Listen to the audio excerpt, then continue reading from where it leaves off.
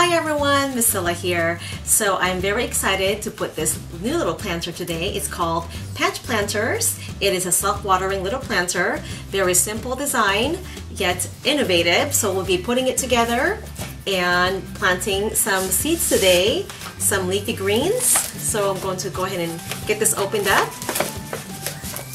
So I think the material is like a Tyvek material, so obviously it's like a plastic type so the water doesn't leak through. So there's some parts in here that we'll be putting together, so let's get a closer look.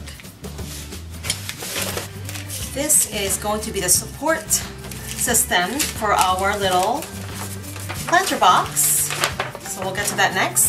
So first off, we're going to insert these wood pieces so that way our planter is stable. So there's holes right there on the sides that you can insert them in or through.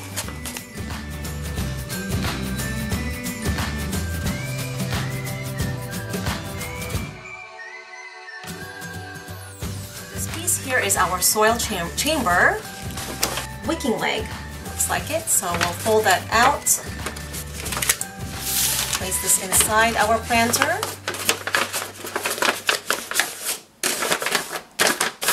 So now we have that.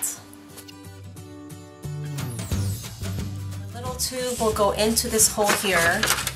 So now that we've got our little planter put together, we're going to go ahead and put some soil in here. I'll be using coconut coir, pre-moistened coconut coir, as well as some perlite and worm castings.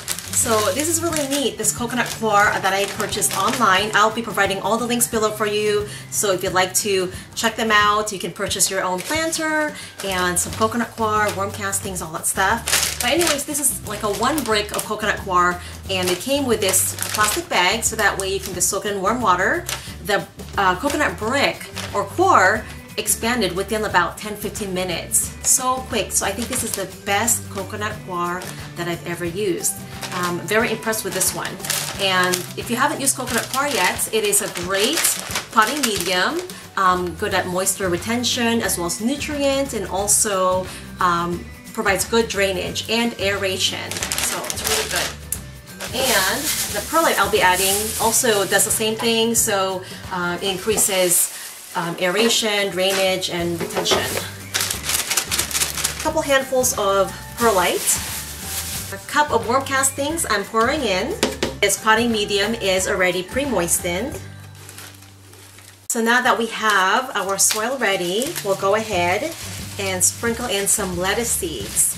There's 3 different varieties of lettuces in here. I've got romaine, butter crunch, and leaf lettuce. So this will be like our little microgreens, but I'm gonna go ahead and let some of them grow and mature. So we'll be thinning them out, at least eating the microgreens. And you don't need to cover the lettuce with any soil. You just kind of press them down, and they do need light to germinate. So I'll be placing this in our living room where there is a skylight, so we'll get plenty of sunshine or light. I usually mist them every day, every morning, until they germinate. So now we'll sit back and wait, and we'll check up on our seeds and see how they do in the next few days. So stay tuned for the update. And again, if you are interested in any of the products I used today, check out the link below on the description box. You'll see the links I provided there for you. And we'll see you again soon, guys. Thanks for watching, and have a wonderful day. Happy gardening!